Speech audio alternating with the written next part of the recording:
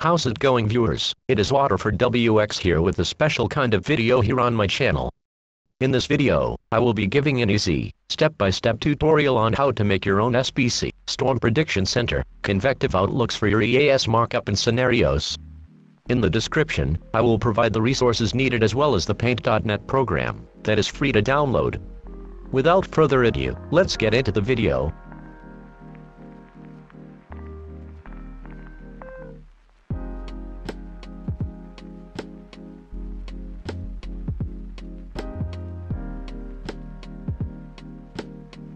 First things first, you will need to download the Paint.net program.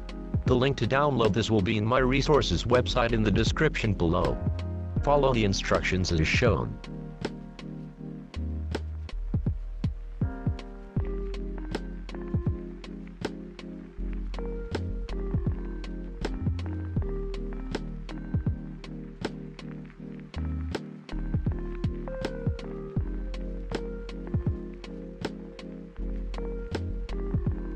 Next, you will need to find a blank map template to make your custom outlook.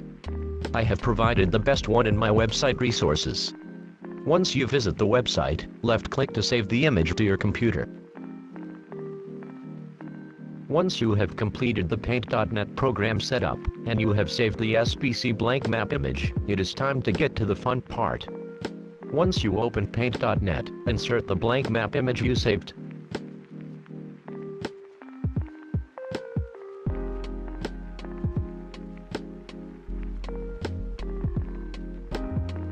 For 100% accuracy, you will need the exact hex color codes to make your risk outlines, fill in areas, etc.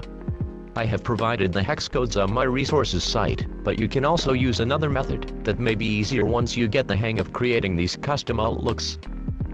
This other method involves the use of the color picker tool in Paint.net, in which you use the tool to take the correct colors from Real Convective Outlook issued by the SPC. I will provide a quick rundown on how it works if you wish to use this method. If you prefer to use the hex codes provided on my website, go ahead and skip this part of the video and go to step 5. To do this, go to my website and save the hot convective risk from January 22, 2017. This real-time outlook includes all of the different accurate colors of the outlines, fill-ins, state lines, and water boundaries. Since you can have several images open at a time on Paint.net, you can use the tool to easily go back and forth between the real outlook and the template you will be using to make your very own custom outlook. Using this tool, you can click on the correct color you need for whichever step you are on for making your custom outlook. For example, if you are making the slight risk outline, you will use the tool to click on the outline of the slight risk on the Real SPC Outlook to grab the exact color to use to make your slight risk outline. This works for all of the areas, water zones, and the state border lines. You may want to use this method once you get the hang of making these fictional outlooks. Now that you have the correct hex color codes, you can now start creating your very own custom SPC Convective Outlook. For the first step, you will have to make the outlines for the risk areas. Before doing so, I would recommend zooming in from the 300 to 600% range by using the sliders in the bottom right corner, as it will be easier to create your outlook. To open the Tools and Colors drop boxes, press the F5 and F8 shortcuts. Once you decide which risk you would like to create, go to my website and copy the correct hex code from the Risk Outlines section. So for example, if you are making an enhanced convective risk, you will highlight and left-click to copy the FF7F00 hex code, and then paste it into the hex in the colors drop box. Then, use the line tool to construct your enhanced risk area. Be sure to use the settings as shown on screen.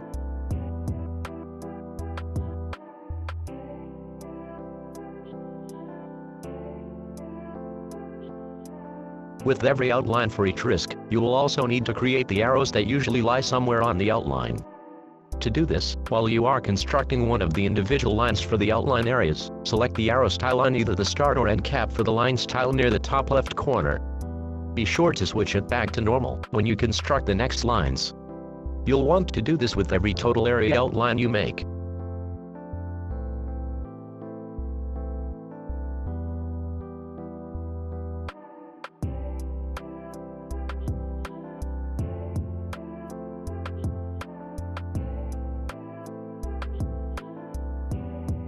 Then when you make the slight, marginal, and general thunderstorm outline areas, repeat the same steps as with what I demonstrated with the enhanced. After you have finished making the outlines, the next thing you'll need to do is fill in the areas you made. The hex codes filling in the risk areas are also on my website in the second column of the hex codes section. Before you start filling in the corresponding risk areas using the Paint Bucket tool, make sure your tolerance is set at 20% with alias rendering. Once you have those settings, start filling in the areas covered by land only.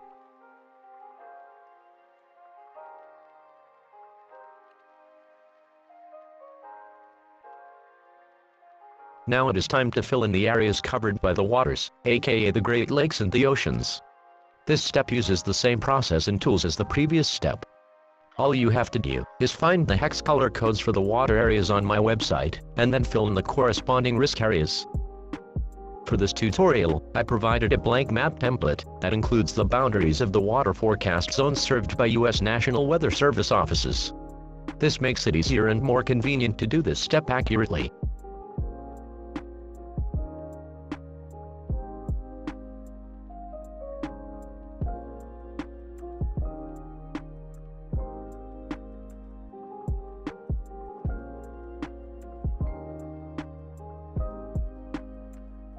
Now for the final step of the coloring process, time for the state border lines.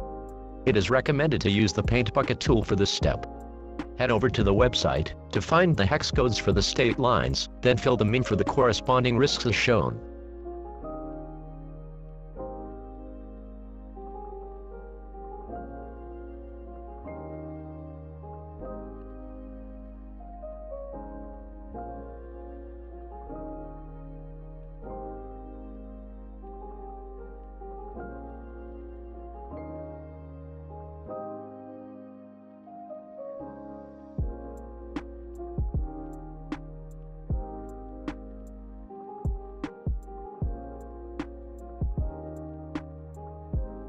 For step 9, this is the most complex step of the entire tutorial, so I will try to explain this as best as possible.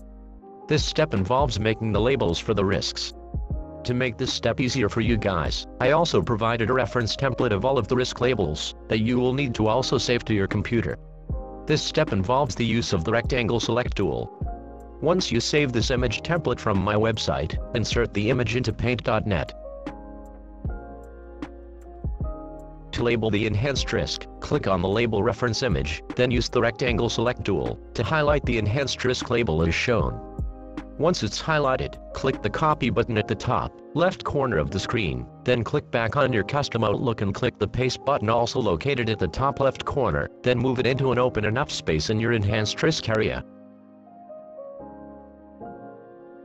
Then, simply fill in the white spaces with the enhanced risk area orange color.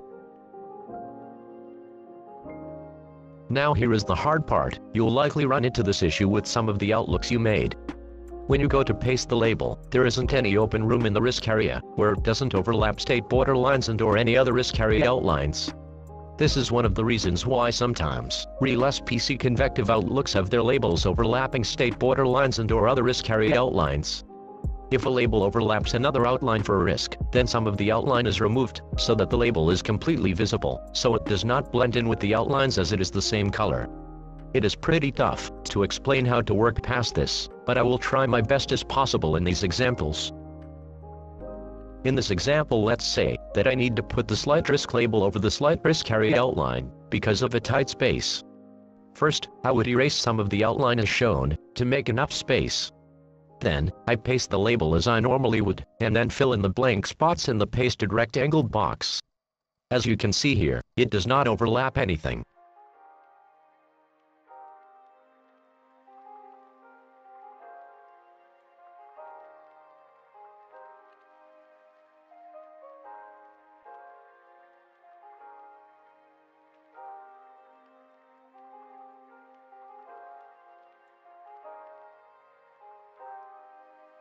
However, let's say in this case, that the area that you want to paste the label into has a very tight space that, even when you get rid of some of the outline, when you paste the label, it overlaps some of the marginal risk area.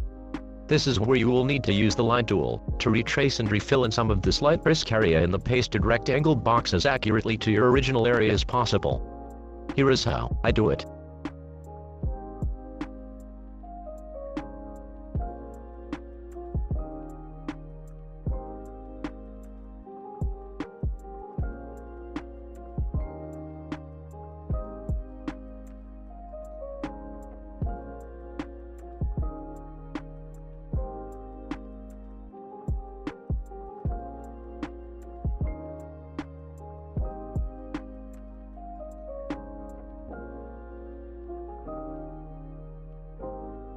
The final way you could do this step is to use the line tool to draw the labels yourself.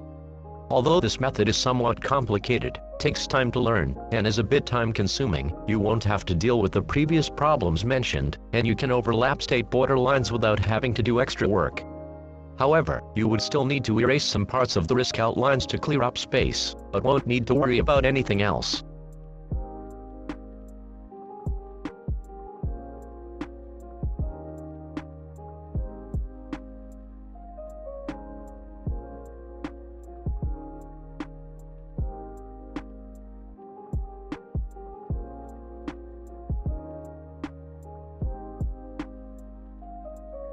You may have noticed that with the blank map template that I provided at the start of the video, I included the water forecast area boundaries, which normal outlooks issued by the SPC do not show.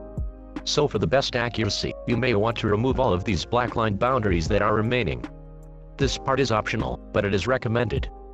To do this, use the color picker tool and click on the light blue water area color, then use that color to start removing the black boundary lines. You can do this with the paint bucket tool, but it is faster by using the line tool, by doing this as shown.